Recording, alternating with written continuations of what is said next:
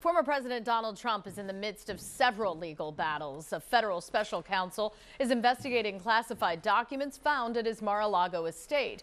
And the Manhattan DA is investigating Trump's potential involvement in an alleged hush money payment made to adult film actress Stormy Daniels. ABC's Rita Roy has the update now from New York City.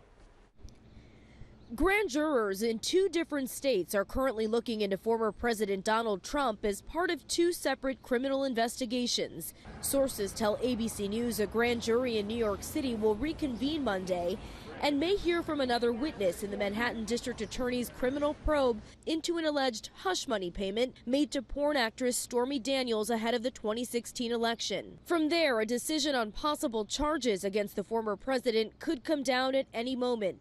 Some Republicans coming to Trump's defense, including top House Republicans, who sent a letter to DA Alvin Bragg demanding his office turn over testimony and evidence related to their investigation.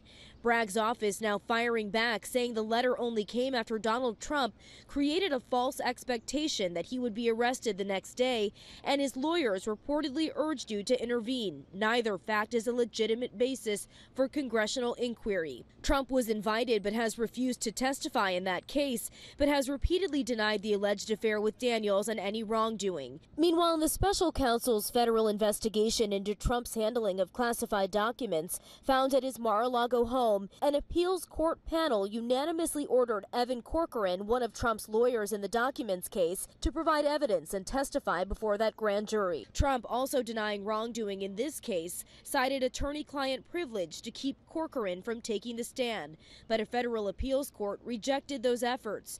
Sources tell ABC an earlier ruling from the former chief judge in the D.C. Circuit Court hearing the case found compelling preliminary evidence Trump knowingly misled his attorneys about returning all the classified documents so they would file a sworn statement to that effect, even though he knew it was false. And back here in New York, police barricades are up, with Trump calling on his supporters to protest, but so far very few of them have actually showed up. In New York, Rita Roy for Channel 6 Action News.